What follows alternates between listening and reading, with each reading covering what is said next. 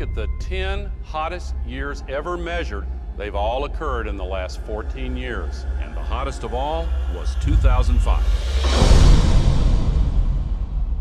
The scientific consensus is that we are causing global warming. I am Al Gore. I used to be the next president of the United States of America. I don't find that particularly funny. This is Patagonia 75 years ago and the same glacier today. This is Mount Kilimanjaro 30 years ago and last year.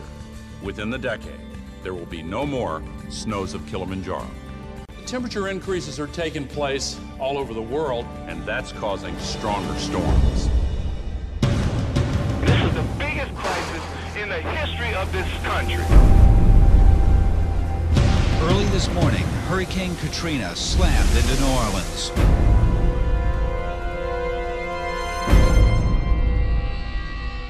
Is it possible that we should prepare against other threats besides terrorists? We have to act together to solve this global crisis.